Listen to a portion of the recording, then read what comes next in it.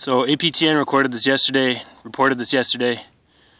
We have unfilled shot holes that appear to have broken an aquifer.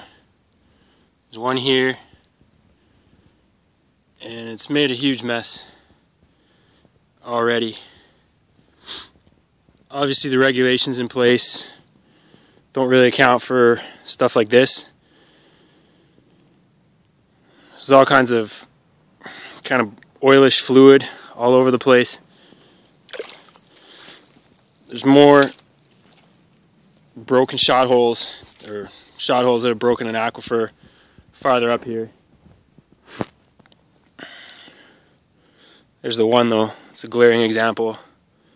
Water's just bubbling up from a near surface aquifer. Let's walk a little bit more here.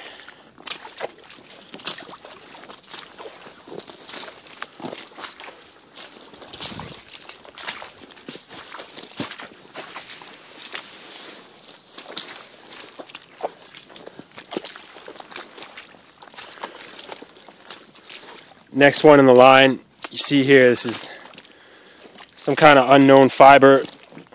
This orange stuff here around another aquifer or shot hole that's broken. I mean, obviously the same aquifer, or most likely. There's water flowing all through the forest now.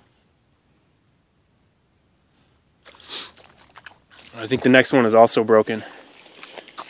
Anyway, that's just I guess maybe that's just a taste of things to come. This isn't even fracking yet. This isn't even drilling yet, but aquifers have already been broken. Shameful.